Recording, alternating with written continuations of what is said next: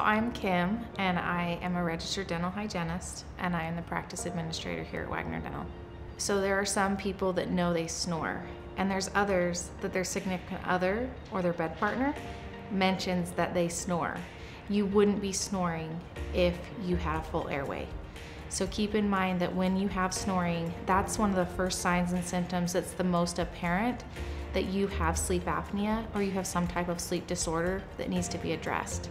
And you can come here at Wagner Dental and have our doctors take into account your oral condition, your medical history, and have a sleep study, which will be reviewed by a sleep MD, and they can give us a recommendation for the right type of appliance that you'll wear every night while you sleep so that we can get you feeling better and live the life that you want.